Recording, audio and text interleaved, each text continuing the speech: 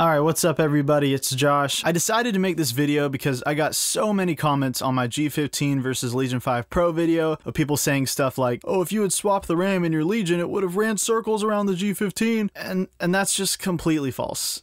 And it made me realize that there's a lot of misinformation out there on RAM and how it actually affects things. So let's start with what this slow RAM is. Single rank X16, usually seen as 1R X16, high density RAM in laptops. Basically what it is it has all the banks on one side of the RAM stick. That's one of the easier ways to identify it, but the easiest way obviously is to look at the sticker and look for that 1R X16. This type of RAM is infamously seen in the Lenovo Legion 5 Pro and some of the Asus laptops like the Strix series. So we're gonna see how this compares to fast RAM, usually seen as single rank X8 or dual rank X8. Dual rank being slightly better. These are usually seen as 1R X8 or 2R X8 on the sticker and usually has banks on both sides of the RAM stick. And it's just, these are much more commonly seen in laptops with 32GB configurations from manufacturers or from aftermarket parts. So the general consensus is that faster RAM means faster laptop, which means more FPS. But does it really make a difference? Well, we're about to see. By the way, I'd really appreciate if you could like and subscribe. My main goal is to try my best to put out accurate information about gaming laptops and in a more practical, real-life sense, but with data to back it. So every subscription, every comment, every like helps the channel grow. Thanks so much, guys. Let's get back to it. So before we even get into the benchmarks, I'm gonna spoil it a little bit. Faster RAM helps performance at 1080p, but faster RAM barely does anything at QHD and above, especially when you're playing games at higher graphic settings. Essentially, better RAM helps your CPU and not really your GPU. But it does get a little more complicated with things like frame stability, and we're gonna take a look at that. So when I responded to some of the haters on my Legion 5 Pro video about how this actually works, you know, they usually just came back with, wow, did you even watch Jared's Tech video on RAM?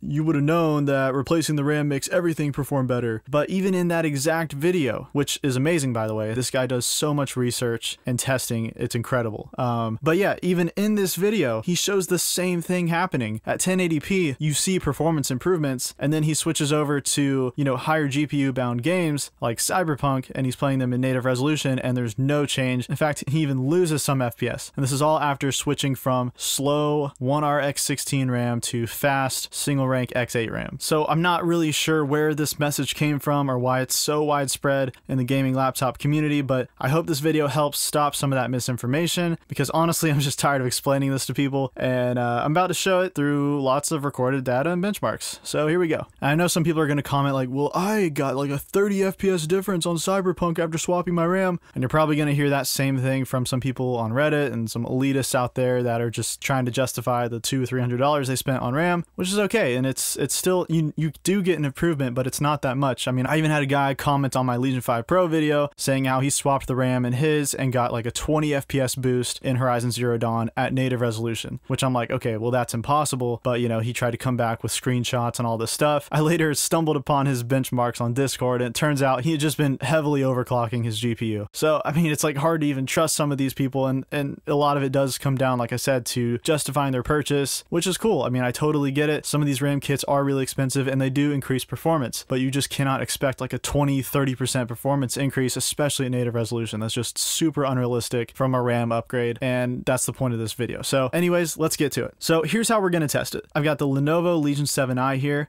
with an Intel i7 11800H and a NVIDIA RTX 3070. And before you even say, but Ryzen is more RAM sensitive, it doesn't affect Intel as much. Before you say that, I did compare to other results from people with Ryzen systems. This is just all I had at the time, and it still holds true. So for example here, so Jared's Tech, he swapped his RAM and gained a 9% increase in Shadow of the Tomb Raider at 1080p. I did the same thing and I gained a 13% increase from the RAM swap at 1080p. So the difference is still there even for Intel.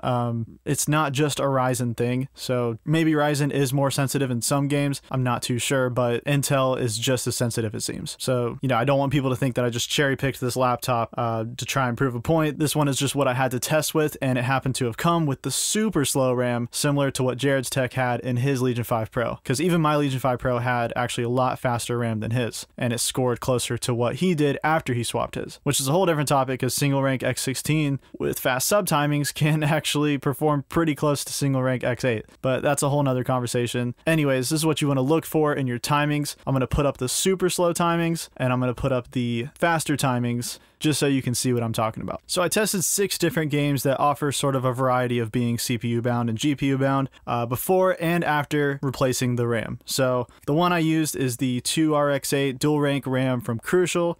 This RAM has great timings, and it's just, and you can find it on Amazon. It's decently priced too, and it's a very easy upgrade.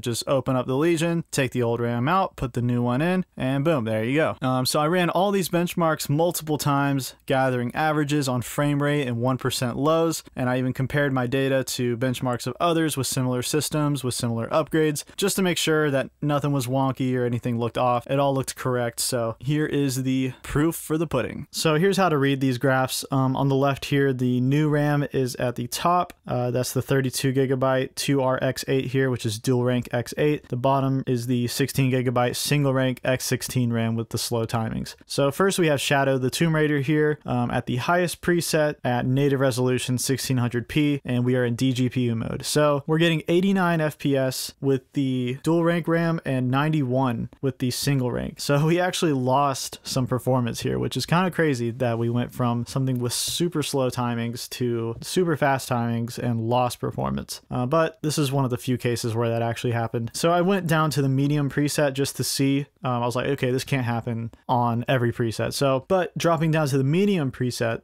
we actually do see a 1 FPS increase here, a decent increase to our 1% lows as well. So keep in mind our 1% lows is like the frame stability, kind of affects the smoothness a little bit. So it could definitely affect your overall gameplay for sure. Now in 1080p, just like I was saying, this is where the biggest difference is. I saw a bigger difference here than even Jared's tech saw when he replaced the RAM in his Legion 5 Pro, and that was AMD. So it definitely does translate to Intel as well. We went from 123 FPS to 139, and our 1% lows went way up as well. So that was actually really cool to see. But again, this is 1080p, which is not the native resolution of this laptop, nor was it really designed to play games at 1080p. All right, so Horizon Zero Dawn, native resolution. This is another one where we actually lost 1 FPS. And this is sort of margin of error. Really, overall, just performance did not change in this game. But then you drop it down to 1080p. There you go. You have a 10 FPS increase, 106 instead of 96. 1% lows are also almost 10 FPS higher. That's your overall frame stability. So again, 1080p looking great. Forza Horizon 5, this is the extreme preset with VSync off. At native resolution, we saw about a 2 FPS increase here, and actually saw some 1% low increase as well, 61 FPS instead of 55. And then drop it down to 1440p, it does go up a little bit more, 74 instead of 71 FPS, and our 1% lows also went up about 9 FPS. Drop it down to 1080p, and now we're hitting 86 FPS instead of 82. 1% lows are a good bit better here, and that's good to see. Now CSGO, this is one I was expecting to be more RAM dependent and see more of a difference. And we did a little bit. At native resolution, we're at 391 instead of 365. Now at frame rates this high anyway, you're not even gonna tell that difference, but it was there. Also don't really know what happened with my 1% lows here. They kind of stayed the same and they're super low. So maybe something just went wrong with the benchmark, but about the same there. And then at 1080p, 471 instead of 451. Again, that's so high you probably won't notice, but 1% lows did increase a little bit there. Now, Control is a super GPU heavy game. I didn't expect much here, nor did I see much. At native resolution, FPS stayed the same on average, 40 FPS, while 1% lows did go up 1. We turned DLSS on, and still it's the same, 71 FPS on average. In 1080p though, we actually gained 11 FPS here. This is the low preset with ray tracing on medium, 111 FPS versus 100 FPS on the old RAM. And then Call of Duty Warzone, this is max settings with ray tracing on. At native resolution, we are getting 89 FPS on the new RAM, 85 on the old RAM. 1% lows went way up in this game. This is one of the few where 1% lows were up a lot at native res.